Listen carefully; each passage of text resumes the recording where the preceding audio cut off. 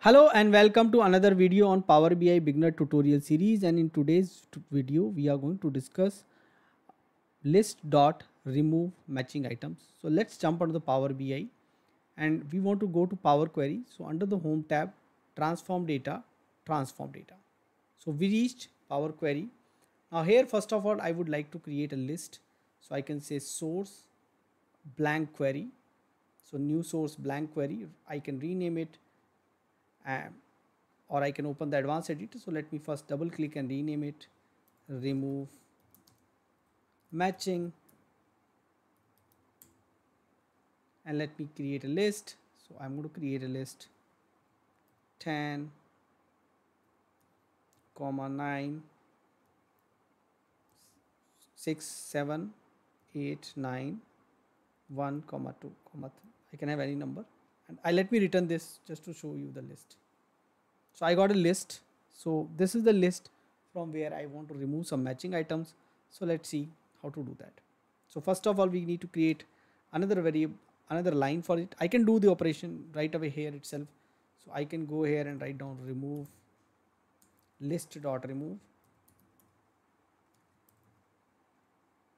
matching items, and I have given a list. Now the second list it is asking, and there is an optional criteria, third equation criteria, which we can also specify. So I can specify, say, let's say 8 comma 9, and let me give it and let me say done. So I got a list which is not having 8 and 9, and let me duplicate 9 and see what happens. So it's working. Let me duplicate this query itself. So right click, duplicate, and let's see, can we do some operation on a text one. So let's make it as a text. So double quotes, and let me quickly do that. Make this list completely text. I need to make the other list as also a text, otherwise it can give error, and let's see what error it gives. When I'm creating one list as a text and another one as a number. Okay, let's try that out. So see, it did not give me error, but it did not work. So let me try now this as a text list. Does it remove 8 and 9?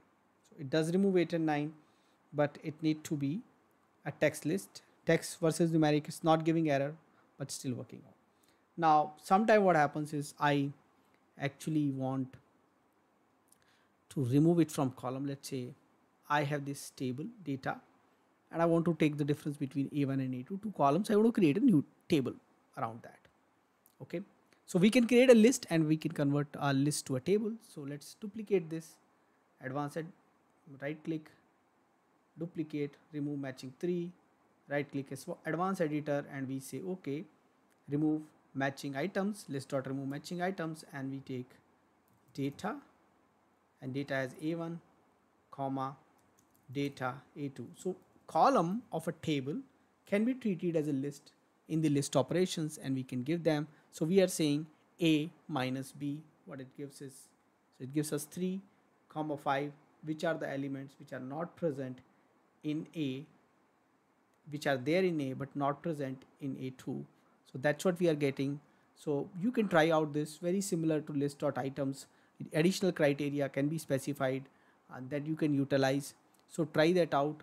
Do let us know what you want us to cover in this particular series. Thanks for watching this video. Thank you.